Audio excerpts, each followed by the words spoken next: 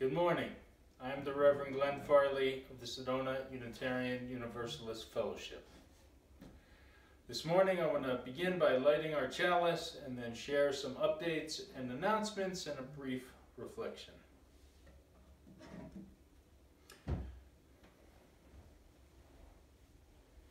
With the kindling of this flame, we reaffirm our commitment to accept life's gifts with grace and gratitude, to use them to bless the world in the spirit of love.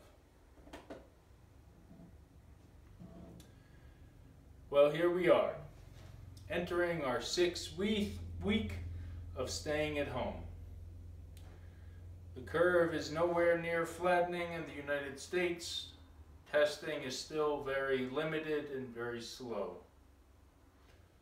Locally at the Verde Valley Medical Center, there were about half a dozen COVID-19 cases at the end of this week. There are many more at Flagstaff Medical Center. It varies, but it's been consistently over 40 COVID-19 patients. The ICU is very close to capacity, and many patients are being flown there from the Navajo Nation. My heart goes out to those who have lost loved ones and those who are ill. I feel deep gratitude for the essential workers who are putting themselves at high risk to be of service to all of us. My heart also goes out to those who are newly unemployed or whose work dried up or are not allowed to work. Sedona UU Fellowship President Chris Seeholzer sent out a detailed report this past Friday, April 17th, and I want to reiterate how thankful I am to all of you for staying safe and finding ways to reach out and support each other and stay connected safely. Towards that end, SUUF member Barbara Warren has been doing some reading and reflecting on ways we can stay connected safely. Since it is springtime, last week was Easter, this upcoming week is Earth Day, Barbara has some flowers she's expecting to fully bloom this week. She thought perhaps we can share our blooming plants with each other. The details are in the email, and in Barbara's own words describes it, but feel free to take a photo of any plants you have in your home or yard with a description or background story and email them to sedonau@gmail.com, and I will compile them and share them. Also, in light of staying connected, we are in the midst of our pledge drive. We realize that our fiscal 2021 pledge form that was mailed out last month had an incorrect zip code on it for the return address. So the correct mailing address with the correct zip code is in this email. The correct zip code is Cornville, Arizona 86325. That's our Treasurer Tracy Young's mailing address. So as of this past Friday, April 17th, we only had about half of the expected pledges submitted. We're hoping for a vibrant fellowship year next year, and we need everyone to pledge generously to accomplish that. So please do so. The reflection I want to share this morning is in reference to an article in the New Yorker that came out just this past week, April 14th. I found it very enlightening and very moving, and I wanted to reflect on it with you all just a bit. The title of the article was "The Plight of a Hospital Chaplain During the Coronavirus Pandemic." The subtitle, "How do you comfort the suffering when you're not allowed in the room?" It's by the reporter Elizabeth Barber. For many of us, we are probably feeling stuck at home, much more than we're used to. Background anxiety is probably heightened. Am I going to get sick? If I do, what are my chances? Are my loved ones safe? Is my income reliable? If so, for how long? Where can I find a face mask? Then there's those that work at hospitals. They are quite legitimately terrified. The likelihood of them getting COVID-19 is extremely high.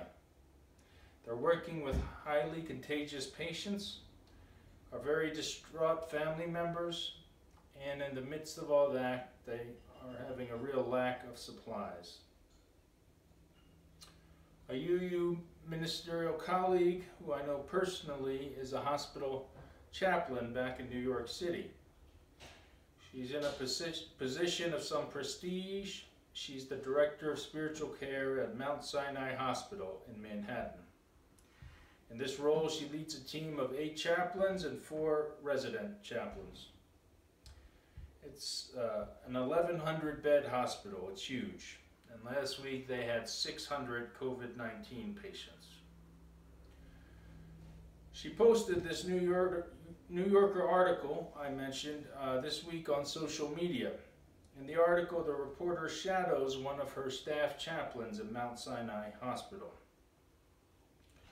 I learned from the article, actually, that my friend is at home now, self-quarantining, suspected of having COVID-19. And her husband, an Episcopal priest, is also a chaplain, has stepped in her absence to serve as the acting director of spiritual care at Mount Sinai Hospital. So in the article, the reporter is shadowing a 26-year-old Presbyterian woman who's expected to be ordained later this year. The chaplain tells the reporter that she views her job as to accompany the patients and their families. Her priority is to listen, and her goal is to help people make meaning of their circumstances. Now, how can she accomplish this if she cannot enter the room of COVID-19 patients? So she starts by standing at the patient's door.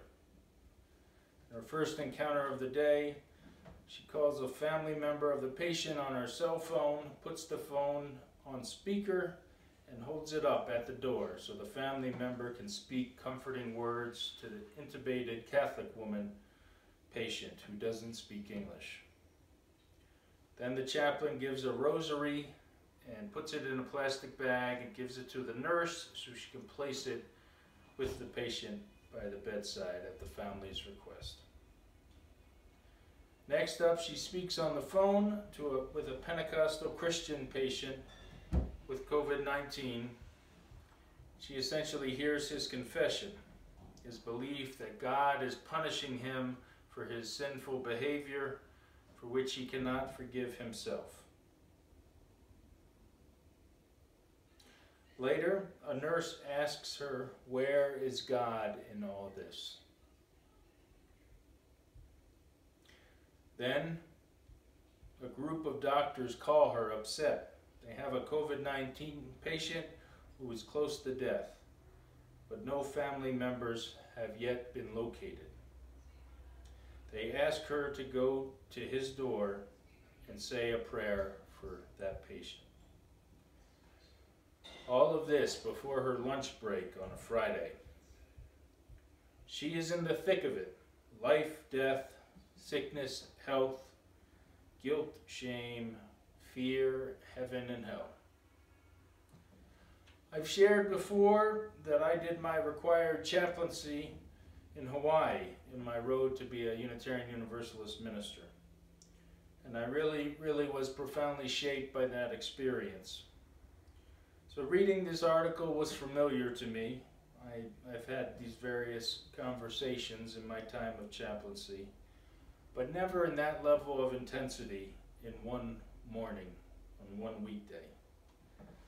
In my chaplaincy, it was well spaced out. But what New York has gone through this past month, and in other cities and states across the country, it's full-on intensity of pandemic, contagious sickness and death. Some people I've read are predicting our entire healthcare providers, doctors, nurses, CNAs, respiratory therapists, chaplains, and everyone else in the healthcare service industry are going to have post-traumatic stress disorder. Is that an extreme prediction? I don't know. I don't know how long a healthy human can stay with that level of intensity, especially if one isn't feeling supported by their administrators and political leaders. In the article, I was quite impressed with the deep spiritual maturity of this young chaplain and how she really did accompany, listen, and help make meaning in each of her encounters with patients, families, and hospital staff, all while practicing appropriate physical distancing. Of course, I included a link to the article, and I encourage you to read it to see what it is like in a 1,100-bed hospital in Manhattan as we speak. We need to support those who are supporting all of us. Stay home and stay safe. May you be blessed.